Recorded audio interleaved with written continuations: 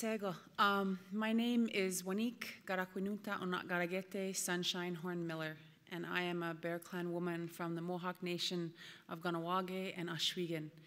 And I'm very honored to be here on Cree lands. I'm way far out of my depth, so I always say that I'm here in peace if there's any Crees in the room. You know, I'm here to speak on something that I'm very passionate about, and it's incredibly hard to ask a Mohawk woman to only speak for 7 minutes because we're very long-winded and heavily opinionated. But this is something that is very important to me. It is very, the concept of hope, and without hope, there is no health. In the Indigenous world, we are a collective people. You could be born a Mohawk or a Cree or an Inuit or a Haida, but when you hear of a death or a suicide or a crisis in one end of the country, you feel it. Like I feel it in my bones. When I see a Facebook message of a young woman gone missing, please spread, please pass around, my heart stops, my heart aches, my spirit hurts. And we have heard recently of many health crises, whether it's the high rates of diabetes or cancer or the worst, suicide. And each death hurts. It rocks us to our core. And I always sit there and I think, why? What can I do? What can I do? And I get into a very contemplative mode. And all I can do is look back on my own life.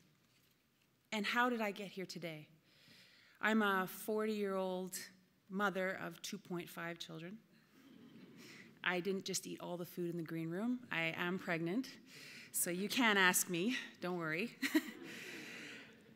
I was born 3 of 4 daughters to a single mother.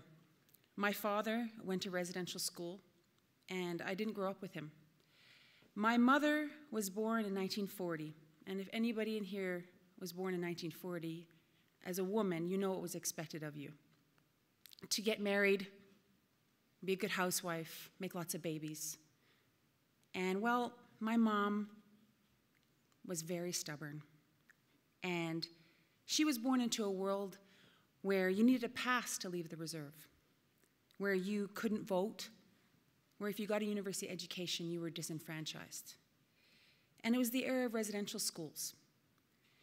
And she said, I was just not made for that time. She always tells us daughters, I should have been born now because I'm like you guys. But thank goodness she was born when she was.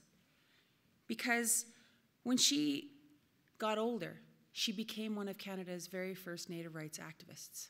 Her name was Manitobah Horn. And she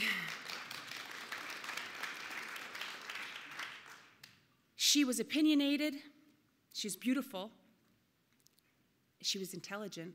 She made a lot of people nervous because they couldn't quite get the beauty and the smarts thing that they went together. And when she decided and started having children, she was 31 years old. That's grandma territory where I'm from. And when she started having us daughters, she knew that she had to instill hope in us.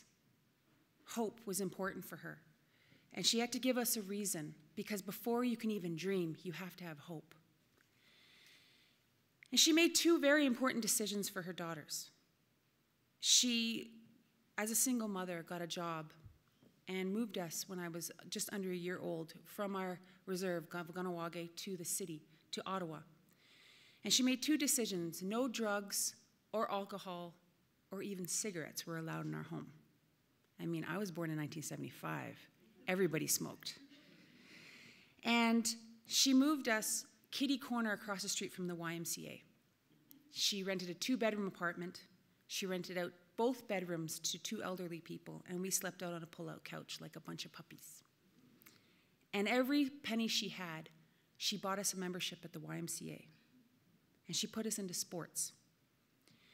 She wanted us to learn to have perseverance, that stick-with-itness, that never give up, never say die, never quit. She wanted us to learn to achieve, and she wanted us to learn respect for our opponents, see beyond race and color, to the skills and the abilities of our opponents. And the biggest thing that she ever did, and I'll never forget, when I made the declaration that I wanted to go to the Olympics, she promised me she would always be there. She promised me she would be right there.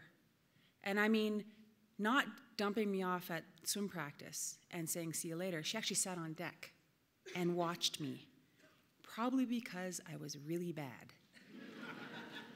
But she was there. And I always knew I had her in my corner, if no one else. To have hope, you at least have to have one person in your corner. And she knew if we were to have hope, we would have to see it in the environment that was mirrored back at us. To have hope in the food we ate, that it was healthy, that it wasn't poisoning us. In the water we drank, that it was healthy. In the house we lived in, that we were safe. That we could go to close our eyes at night and know that we were safe.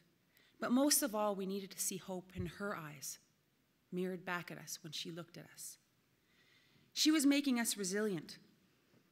But she also knew resilience was like a muscle, and you needed to work it out. It's not something you can sit back and say, well, I'm resilient now. It's a daily exercise that you have to work at. And you know, the resilience and hope and my dream of being an Olympic athlete helped me get through some of the hardest moments of my life. When I said I wanted to be an Olympic athlete, I had a goal. And my mother made sure that she did everything in her power to make me believe it was possible. It got me through the traumas, like the Oka crisis and getting stabbed by a Canadian soldier. My resilience and hope made me have courage to keep going. And most importantly, I was stubborn like her, and I never wanted to be anybody's victim. And from my mother's decisions, of just those two, she knew she couldn't change everything, every problem that she saw, but she can make those two decisions for her daughters. She got a doctor. My oldest sister is the first Mohawk woman doctor. My sister Gahande is a professor at Carleton University. I'm an Olympian, and my little sister is an award-winning actor. And you know, if we are really going to address the health issues that Indigenous communities are facing, we have to stop just seeing Indigenous people as a collective people, but see Canada as a collective society. And we have to look at what's going on and ask ourselves, if you were living in third world conditions of third world healthcare, and you knew it, because don't get me wrong, they know there's a differential in the healthcare. If your education was underfunded, if you were going to the store and paying extraordinarily high food prices, would you have hope? Would you believe anything is possible? My mother proved that one woman, with an eye on the collective, making 4 daughters believe in hope, she created 4 more hope makers. Can you imagine if we all became hope makers like my mother? Just what this country could be. Thank you very much.